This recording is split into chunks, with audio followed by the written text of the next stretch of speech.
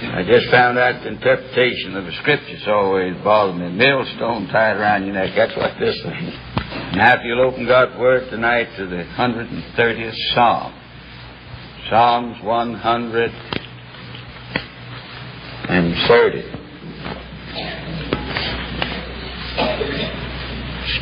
Speak tonight on sinners in the hands of a God who keeps books.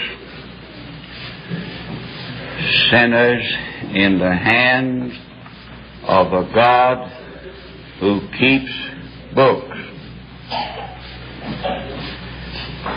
Psalms 130. Out of the depths have I cried unto Thee, O Lord. Lord, hear my voice. Let Thine ears be attentive to the voice of my supplications. If Thou, Lord, shouldst mark iniquities, O Lord, who shall stand? But there is forgiveness with Thee, that Thou mayest be feared. I wait for the Lord, my soul doth wait, and in His word do I hope. My soul waiteth for the Lord more than they that watch for the morning. I say more than they that watch for the morning. Let Israel hope in the Lord. For with the Lord there is mercy, and with Him is plenteous redemption. And He shall redeem Israel from all his iniquities.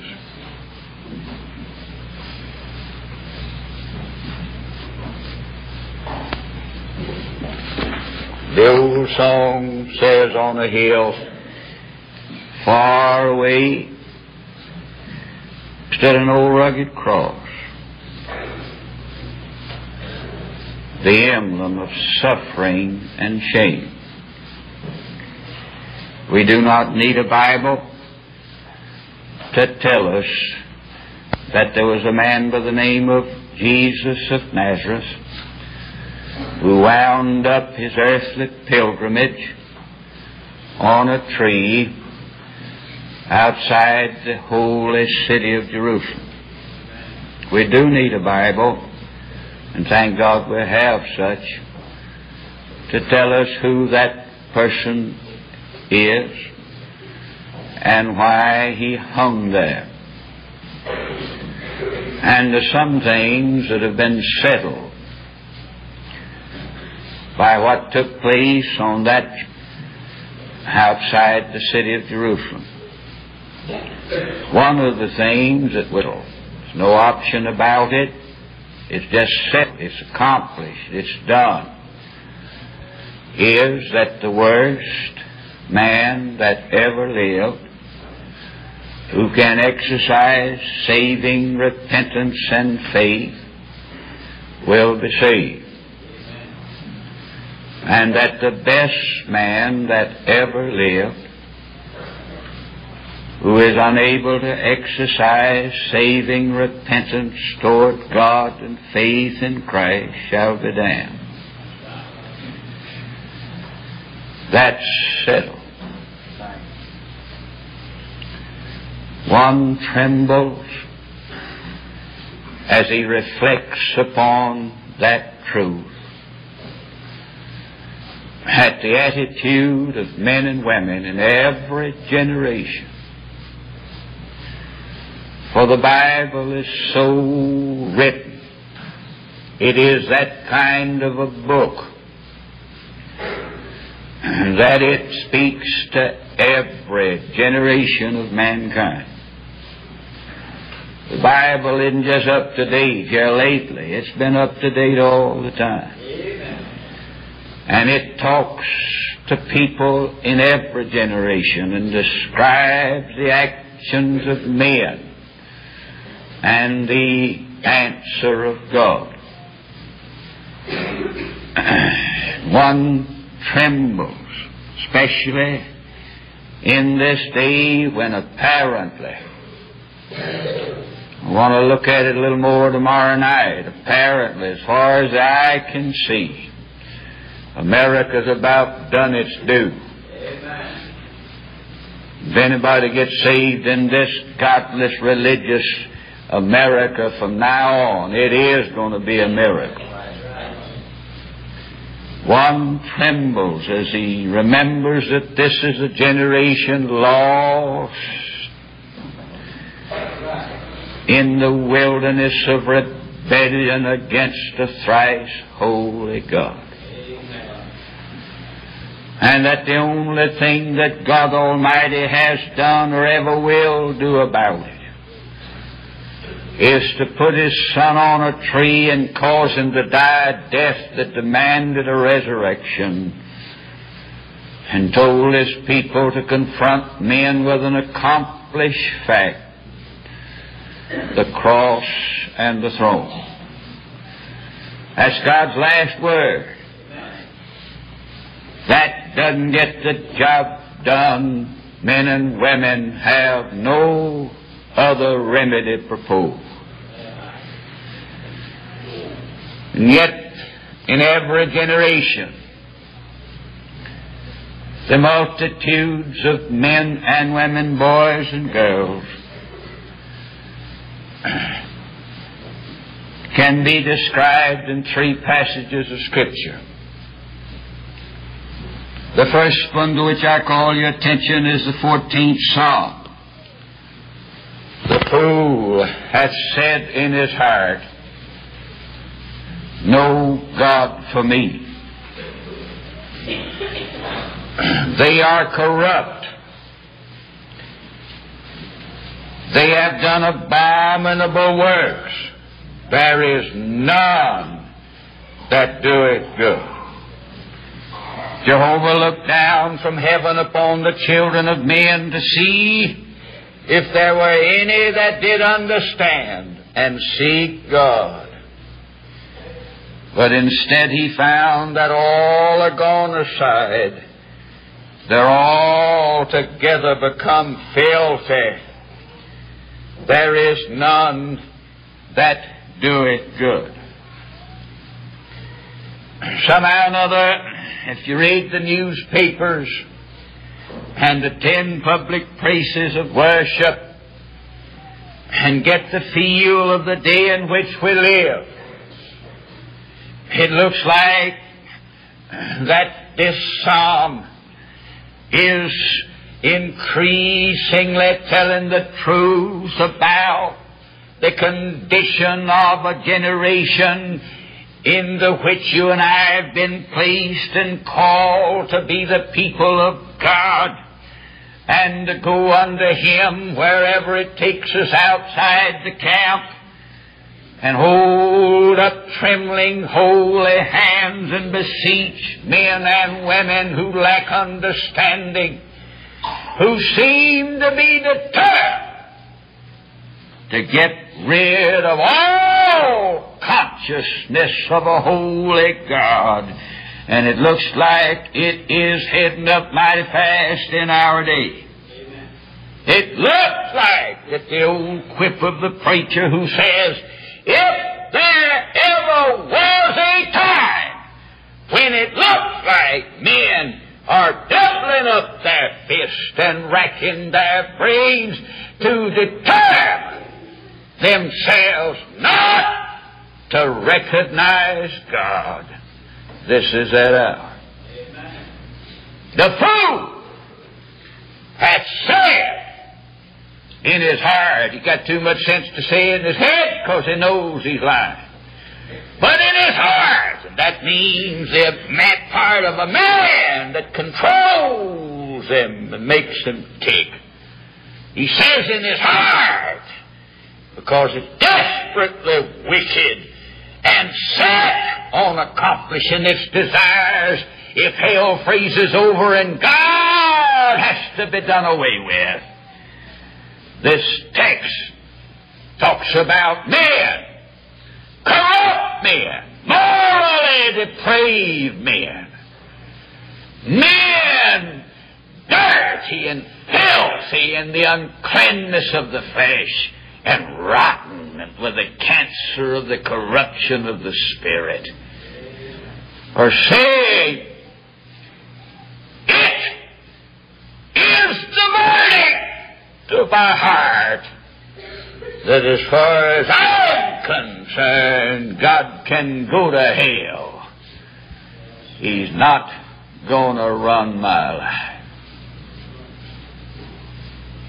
This text implies, looks like a bunch of people seeking out arguments that they much oblige. If anybody could come and give them a little shout to help them receive a slight assurance that maybe after all there isn't any God. This text implies a readiness to accept any kind of argument that'll help us sleep well at night, go to our work and pursue our pleasures without being hounded and harassed by a bookkeeping God, the God of the Bible. The word fool in the Hebrew, scholars tell me, suggests a withered spirit. A person who's withered and shriveled in his own moral depravity and fleshly uncleanness and spiritual corruption. He was. And this is that withers a man. And is the man whose heart has thus been eaten out of him that says and thinks, no God for me. We need to face the fact that there ain't no such animal as an atheist. There's no such animal as a human being that doesn't believe there's a God. Can't be a human, because God fixed you so you know there is a supreme being. Last night we learned that men who do not like to retain the knowledge they had of God press down the truth so they can be comfortable in their ungodliness and take their pocket knives and cut themselves a God with whom they can be comfortable.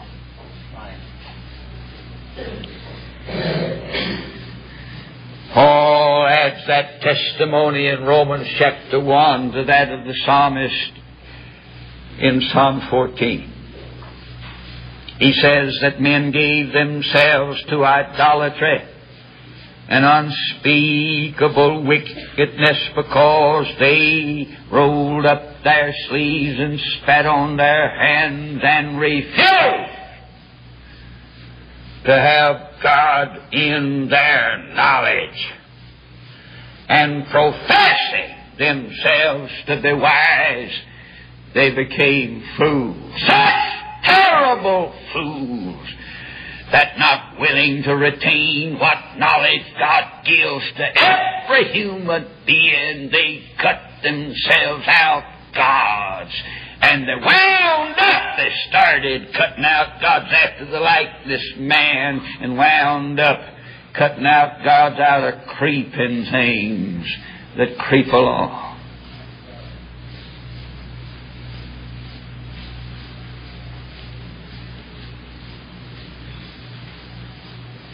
They refuse to retain the knowledge God endowed them with of Himself. They thought that it wasn't worth the trouble to retain the knowledge of God. They supposed that they could bypass the God of creation and live in the world that came direct from the fiat Word of God and get by with it. What fools men are. An old farmer up in Minnesota,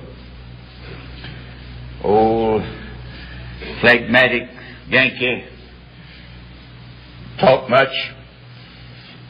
He sent his boy to college, University of Minnesota. And the boy got home after the first year of college, and the old man said, "Son, glad you're home." Said, "What'd you learn?"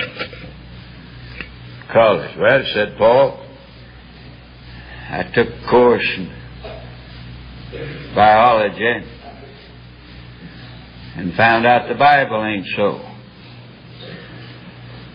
The old man says, "That right?" Said, "Yes." Boy helped him work on the farm all summer. Next year, the old man sent him back to college. He went to sophomore year. He came back. The old man said, "Son, glad you're home." Said, what they learn in college this year?" He said, "Well, Paul, I took a course in philosophy and found out there ain't no God." The old man said, "That's so?" He said, "Yes." Boy helped his dad all summer. The old man sent him back to college for the third year. Came back after the third year. The old man said, "Son, glad you're home."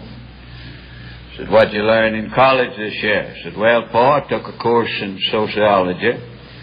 Found out I ain't got no soul." The boy helped his daddy work on the farm that summer, and in the fall of the year, when it's time to go back the fourth year and get his degree, the old man said, "Son, you won't be going back. You stay here and help me this year."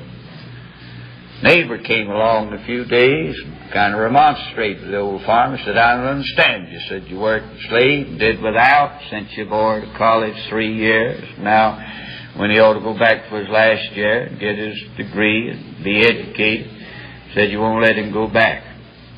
The old man said, "Well, I didn't hardly know what to do, so I sent my boy to college the first year. He took a course in biology and found out the Bible's not so, so I sent him back the second year. He took a course in philosophy, found out there ain't no God, sent him back the third year. He took a course in sociology and found out it didn't have any soul. He said, I was feared if I sent him back the fourth year, he wouldn't have sense enough to come home." But that's exactly what we're up against now.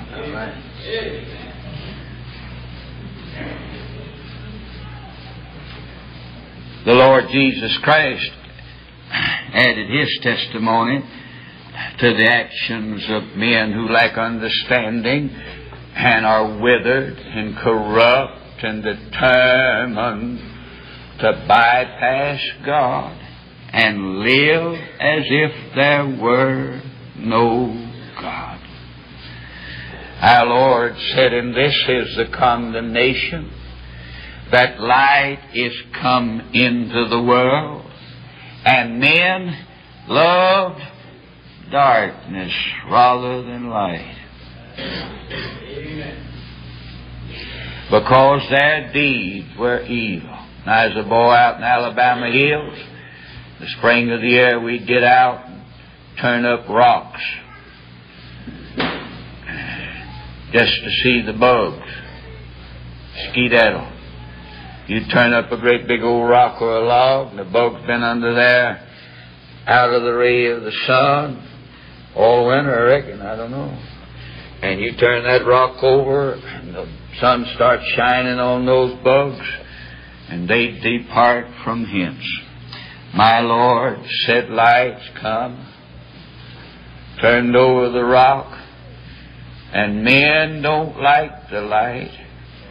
They'd rather be in darkness. And they run. And the reason they don't like the light, they'd rather be in darkness because their deeds were evil. Not because they're a bunch of ignoramuses, but their deeds were evil.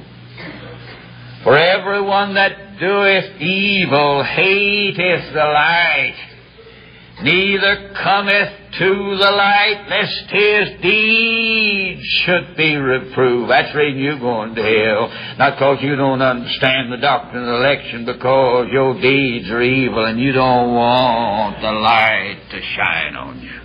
Right.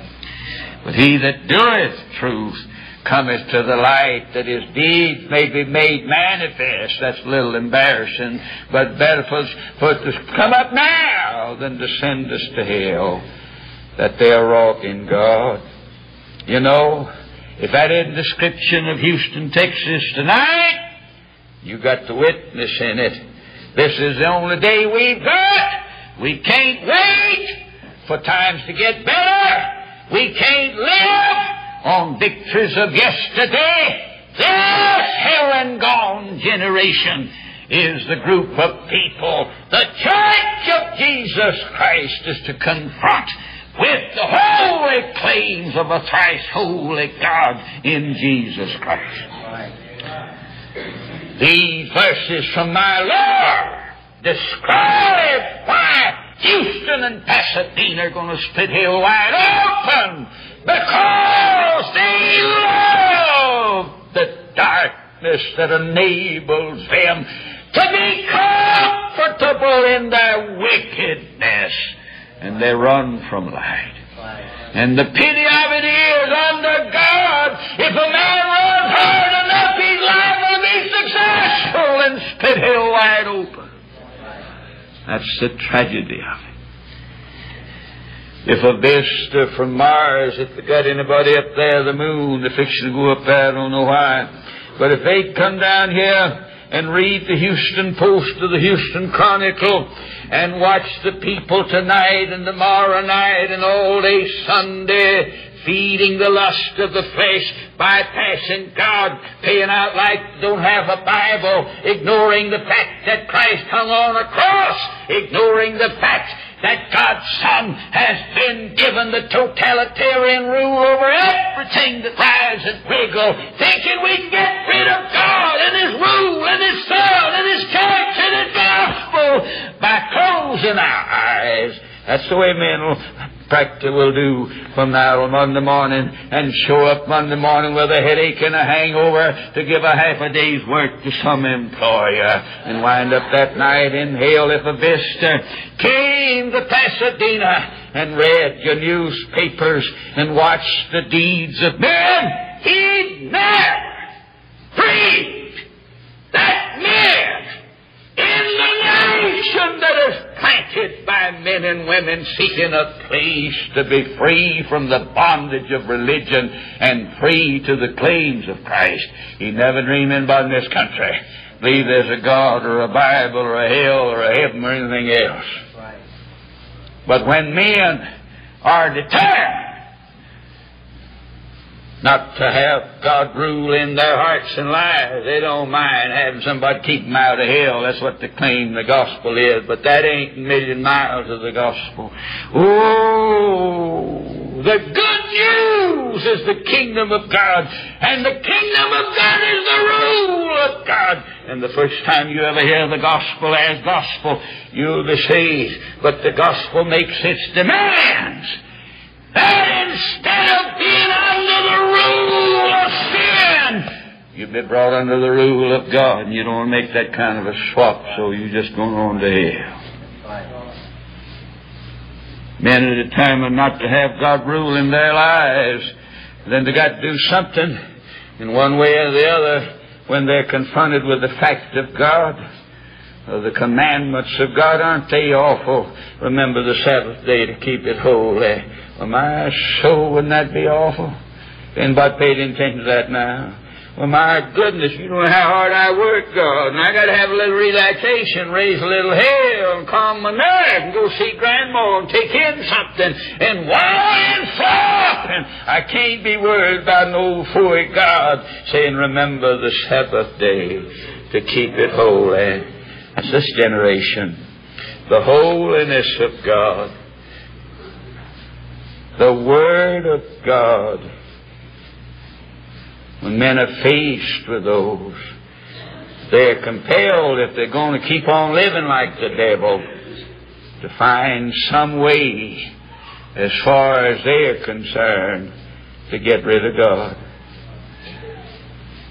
Today, God help us, it is not that men cannot believe there's a God. It is that they refuse to believe it. Hell ain't going to be full of a bunch of nice little sweet people. Hell going to be full of folks that roll up their sleeves and spat in the nostrils of God and said, we will not have this man to reign over us. And the actions of men break the heart of a child of God when he remembers that men, as they do, are in the hands of a bookkeeping God. If thou, Lord, shouldst mark iniquity, who shall stand? If that's all it is, Charlie, goodbye. You just have to go to hell. That's it. Because he dead sure. You ain't pulling the wool over his eyes. God's keeping books. If thou, Lord, shouldst mark iniquity.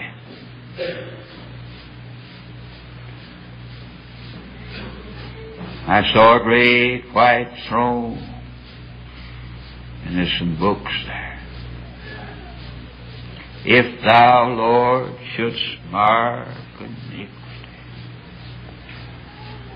who should be able to stand? H.G. Wells, you've got his book, The Decline and Fall of the Roman Empire, in your school library. He said of his early boyhood, I was so set against God. He and his hell were the nightmares of my childhood. If he lived today, why, he could have gone to church all of his life, and the average priest never heard of God or hell either, and he wouldn't have hated him so. Right. But evidently they had some preaching in his day, and some of it soaked in on H.G., and he said, I was so set against God and his hell. He and his hell were the nightmares of my childhood. They have nightmares. Your precious little child. You wouldn't want him to get concerned about how holy God is and how hot hell is, would you? H.G. said, I hated him while I still believed in him. He's up against a rock and hard place and road, because the very God you hate, you just can't get rid of him. You know he's God. If you go to hell, you make your bed in hell. He'll be thou. I can't interpret that. That's what Scripture says. I make my bed in hell. Thou art thou, and haunt me and harass me. Oh, boy. He said, I hated him while I still believed in him. And who could help but hate such a God, said H.G. Wells. He said, I thought of him as a fantastic monster, perpetually spying, perpetually listening, perpetually waiting to condemn me.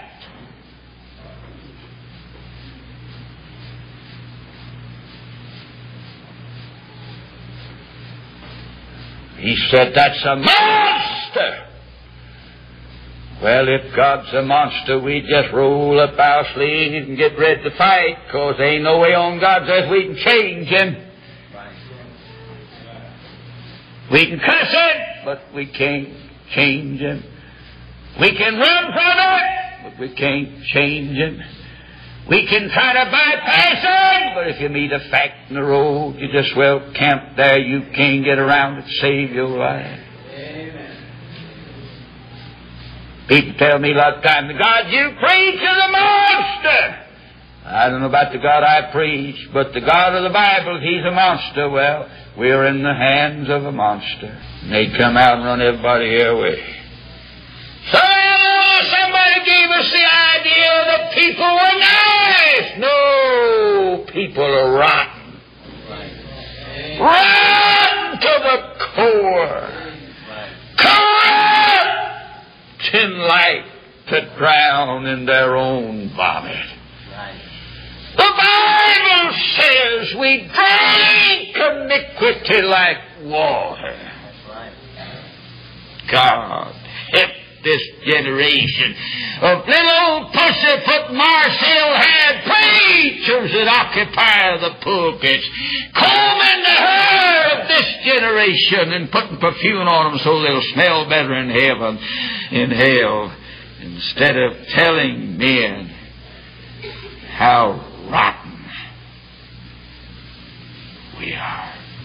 God keeps books. God keeps books. But my only hope is, if thou shouldst mark iniquity, who shall stand? Well, poor Rolfe Barnard can't make it. And God gets through stirring up the secrets of my heart, judging them. Every sin, big ones, little ones, shall be brought to judgment. That word iniquity means secret rebellion. I rebel against the Lord about 1,000 times every day. Every day a man or woman has to choose whether sin or Christ shall have dominion in his life about 1,000 times. If you're as mean as I am, you have to repent and cry to God for mercy about 100 times at least a day. You folks are so good you don't have to pray every day and repent every day. You're going to split hell wide open. You know nothing about salvation. Ah, we're rotten folks. What on God says God wants with us, I don't know. If thou shouldst mark iniquity, who should stand? Nobody. But there is forgiveness with thee, that thou mayest be feared. This kind of salvation that doesn't set you out to walk in fear and trembling, your sojourn down here ain't no count, honey. The forgiveness that's with the Lord is His boon to you, that God may be feared. That's right. God may be feared. There is forgiveness with thee. Hallelujah. But there ain't anywhere else. There's no forgiveness in bypassing the cross. There's no forgiveness in thinking you can ignore God. There's just forgiveness with this God who keeps books. He's found a way by punishing sin in the precious body of the darling of His eye. God help you. If that old story of the old rugged cross has got commonplace to you, you're in bad shape. My only hope, my only plea, Christ Jesus died, and He died for me. That's all the hope I got. I can't make it if that ain't so. I'm a goner if that's not so. I'm a goner if it isn't so that we have for redemption and forgiveness in His blood. That don't fix it up for poor Brother Barnard, no hope for him. I'm a preacher, but hell will be so full of preachers the feet will be sticking out the window. Amen. I'm a Baptist, but Baptists are grinding folks into hell now so fast you can't count. I think I've prayed a few times and the Lord's answered, but answered prayer is no sign you're a Christian.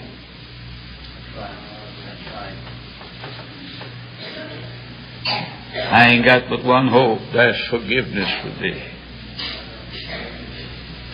If I believe that, Brother Barnard, I'd get saved, live like the devil. That's what this generation church members are doing. But if you believe that, you'd fear God. That's right. Oh, you join 12-year-old Charlie Spurgeon trying to figure out how a holy God could have a thing on earth to do with Him. You'd spend the rest of your lives singing, oh, what a wonder.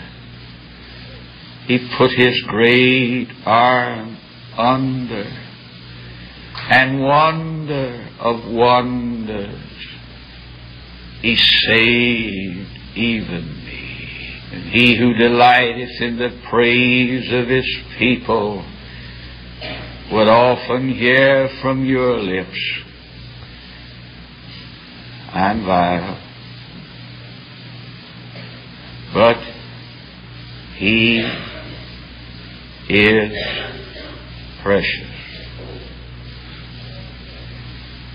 My little girl, who's living, was 4 years old.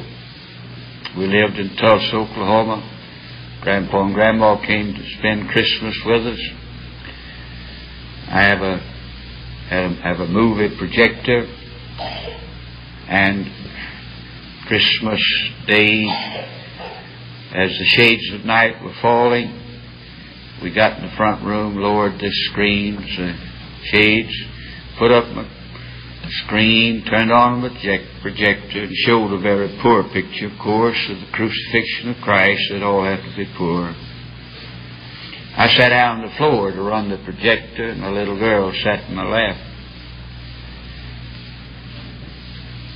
Of course, the picture was a poor picture. Nobody can even describe the horror and the agony there. But the picture showed them whipping the man who took the place of the Lord. Picture showed them making him bear that old tree up that rugged hill, and a colored man took it, trudged up the tree for Jesus. The picture showed them laying the body of Christ down, folding his arms thusly and his feet crossing them, and putting a nail in the hands this way, and then in the feet this way, drove it through this bone, clear through the leg, through there and there. It wasn't a cross, it was a tree, you know. He wasn't crucified on a board that goes this way and that way. He was crucified on a tree. Because cursed is everyone that hangeth on a tree. The Lord hadn't died on a tree, he couldn't save nobody. And so they nailed him. And then the picture showed them pressing the crown of thorns on his head, and that old blue blood flowing down. And then after they nailed him to the tree, they picked the tree with the body on it, lifted as high as they could and let it fall in a hole so as to tear his flesh as they dropped in it. My little 4-year-old girl, I don't know what she said, what she knew, but she put a little old chubby arms around Daddy's neck and said, Daddy, why they do Jesus that way? And I said, so he could be our Savior. And she said, 4 years old, I'm not saying she was saved, but she wasn't dumb. She didn't have an old withered, cankered heart yet. And she said, Daddy, Jesus do that for me? I said, yes. She said, I love him.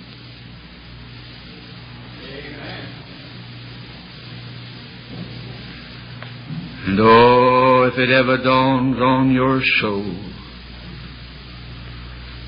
that he hung there for you, you'll love him.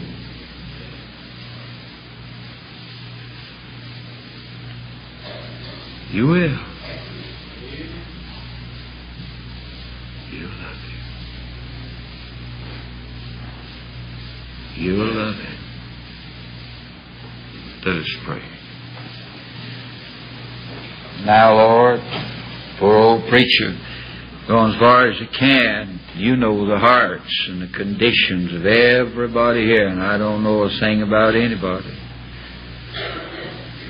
I can't save anybody. You can save people. I can't get inside people, and you can by the Holy Spirit.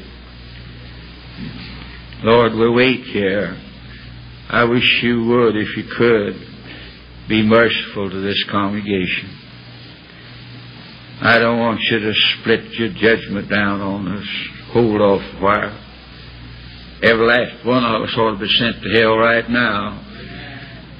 We're not coming asking for justice, Lord.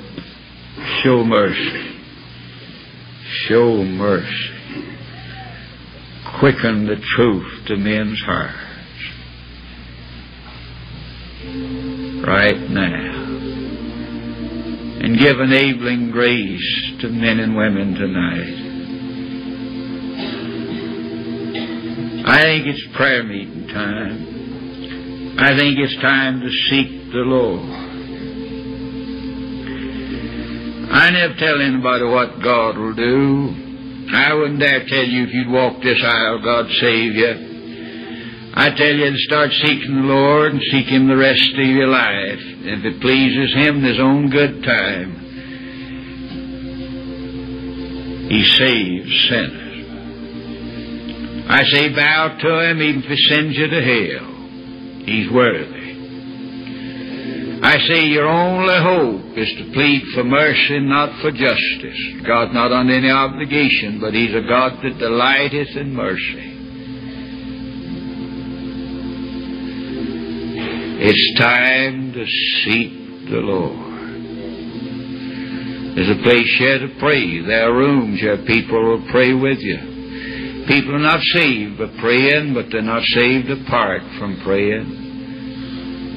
Oh, it's time to seek the Lord. And we're going to make it our plea to you just now while we stand and sing the song. God's Spirit moves in your heart. He don't say anything to you. I haven't got things to say to you. Wouldn't know what to say. My voice is the only voice you've heard tonight.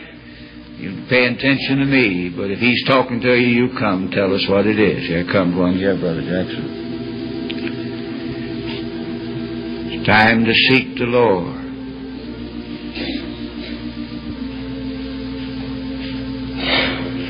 Time to seek the Lord. Pass me not, O gentle Savior. That person standing by you now may need your prayers. Be quiet before the Lord. God bless you. If He speaks to you, you do what He tells you to do. That still small voice, that's God. That's the only Spirit that can get inside of you. Be obedient to Him. Let's sing a verse of it, Brother Jackson. Come on.